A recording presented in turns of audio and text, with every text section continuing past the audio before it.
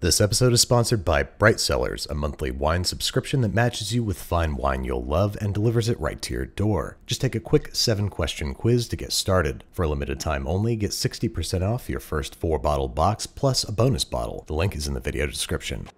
Now, you see, the trick with paella is to use just enough saffron to complement the shellfish. Okay. Oh man, that is so good.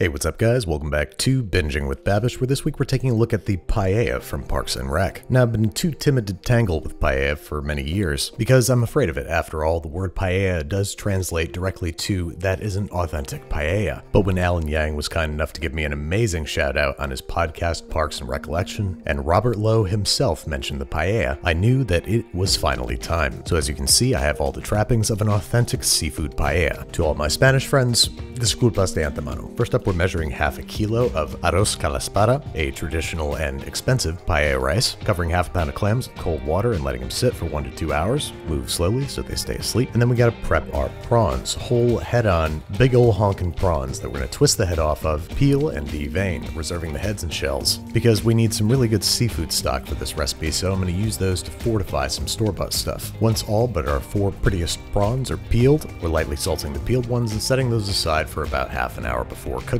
Next up, I'm chopping an onion, because along with the prawn heads and shells, we're throwing those into a large preheated stock pot where they're going to sear and get a little bit of color on them before we deglaze with 2 liters of water or store-bought fish stock. Throw in a big old handful of fresh parsley, a few bay leaves, some peppercorns, hold at a gentle simmer for 30 to 45 minutes, skimming off any scum that floats to the top, strain it through a fine mesh sieve, and boom, super flavorful shellfish stock. In addition to all the shellfish, a common ingredient in Spanish seafood paella is cuttlefish. So I got about 5 of those here, whose beaks I'm going to trim off, and whom I'm going to cut into 1-inch bite-sized pieces. I'm also going to grate 2 tomatoes on the large holes of a box grater, straining the results if there's too much moisture. And with that, we're ready to make paella, and since the only paella pan I got is huge, we got to do this outside. So just throw the stuff on the stove and put it on high, I guess, and it'll probably be fine. I'm also seeing that aprons don't work so great with shorts. Anyway, we got our jet engine primed. We're going to start by salting our paella pan, adding some neutral flavored oil, getting it nice and hot, and using it to sear our unpeeled prawns. You just want to get some solid color on the outside of these. We're going to finish cooking them in the paella. So once your prawns are seared on both sides, go ahead and fish them out, set them aside, add a little bit more oil to the pan if necessary, and then add our finely chopped onion, which we're going to sweat for 1 to 3 minutes until they're starting to turn translucent around the edges, adding the cuttlefish and sauteing together for 1 to 2 minutes. Then, kind of like a stir fry, we're going to scoot everybody to the outside edge and toast 1.5 teaspoons of sweet paprika and a little bit more oil. This stuff burns quick, so don't let it go too long. Add your grated and drained tomatoes and let those cook down until no liquid remains. And while that's cooking, I'm going to do something I should have done a while ago, which is to infuse 1 teaspoon of saffron threads in a little bit of our stock.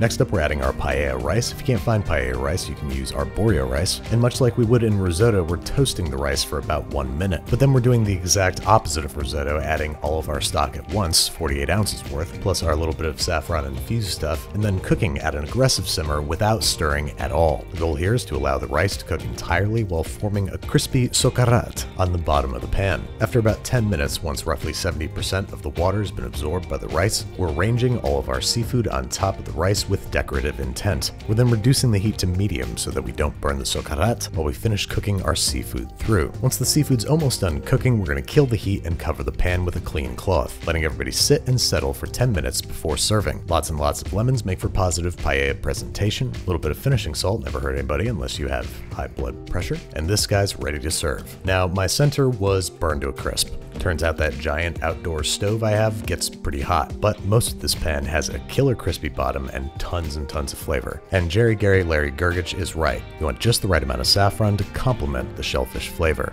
I guess that's 2 things Ben Wyatt and I have in common. I'm pro calzone and I'm pro Jerry or Terry, whatever his name was. Thanks again to Bright Cellars for sponsoring today's episode. The wine comes right to your door, and their packaging has the smallest carbon footprint in the industry. I've been working with Bright Cellars for a few years, and each box just gets better and better. With this seafood paella, I'll be enjoying Hazelaire's Roussanne, a full-bodied mineral-forward white wine. Bright Cellars makes it easy to choose wines that match the occasion, from a dinner pairing to a backyard gathering. For a limited time only, get 60% off your first 4-bottle box plus a bonus bottle. That's $100 worth of wine for only $30 plus shipping. The link is in the video description.